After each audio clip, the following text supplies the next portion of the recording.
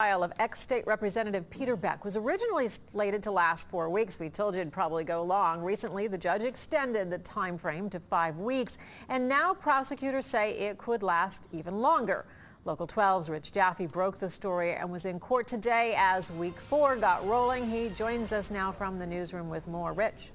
Paula, the CEO of Christopher Technologies, John Fussner, has been on the stand since last Wednesday under direct examination by Assistant Attorney General Dan Caceres. Pete Beck was the chief financial officer for Fussner's largely bogus company. The case centers around Beck allegedly luring investors to pour millions of dollars into insolvent companies, and everyone involved, including Fussner, has agreed to testify against Beck in exchange for their own deals. Looking meek on the stand, John Fussner testified that thousands and thousands of investor dollars were used to simply pay daily expenses at Christopher Technologies. Frequently, in exchange for the money in the form of a loan, the investors got small shares of a company that did next to nothing.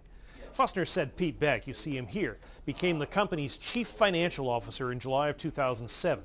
Beck watched his old partner impassively from the defense table. Fussner testifying he signed multiple promissory notes to those investors for $20,000, $30,000, even $50,000. He's pleading guilty to selling unsecured securities and selling securities in an insolvent company. Beck's lead attorney began his cross-examination explaining there's more than one possible version of the truth here. These guys have a plea agreement hanging over your head that says that plea agreement is no good unless you tell the truth, according to them. But there are instances where that's not the truth, aren't there? I.e. the Boats letter.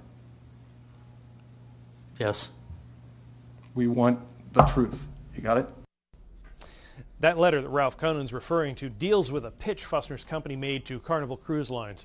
Conan maintains the prosecutors from the Attorney General's office want Fussner to testify that it was a fraudulent project just designed to bring in investor dollars. Fussner says it wasn't a fraud. Things should really start heating up tomorrow when Fussner returns to the stand and Beck's attorneys take a real run at him, and we will be there. In the newsroom, Rich Jaffe, Local 12 News. Paula? And Rich, in terms of a time frame here, obviously it has been extended. Does it look like this will wrap up in a couple of weeks? Can you tell? I wish I could tell you. They have subpoenaed, I think, 30 different witnesses, and right now we're on number 9, if that gives you some sense of it. As you know, white-collar cases like this can be very, very specific. They can be really tough, and the hope is that they can keep Judge John Andrew West's attention focused on all of this as they sort through all of the wheat and the chaff. It is going to be a long haul for everyone in that courtroom.